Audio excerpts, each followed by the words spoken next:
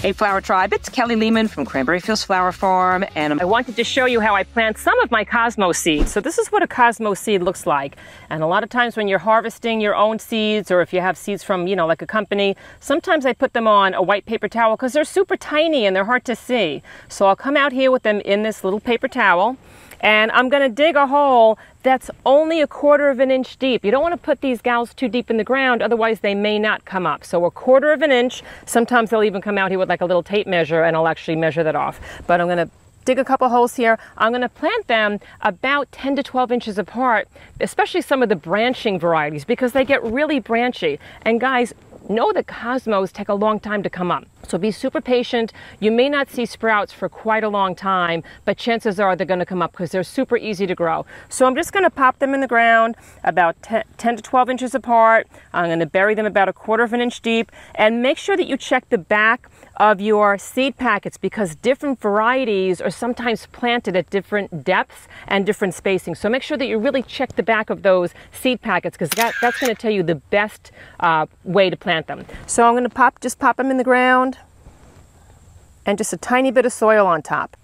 And we're just going to water it in and make sure that that stays nice and moist so that the seeds can germinate. I wanted to show you what my double click cosmos look like when they're inside of an arrangement. So there's one right there.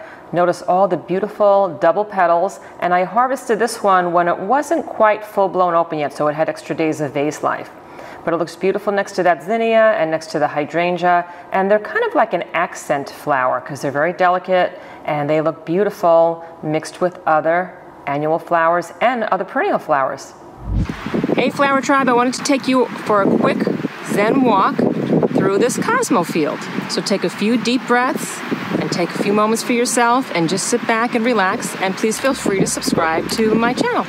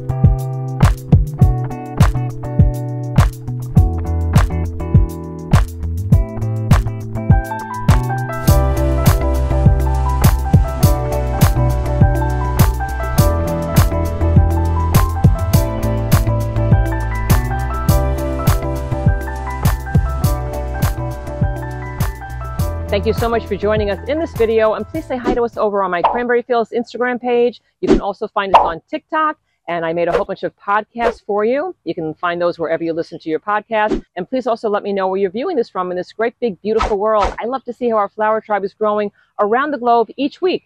Also check out our Kelly Lehman's Flower Tribe Facebook group because there's thousands of gardeners from all over the world, and they're asking and answering loads of garden questions over there.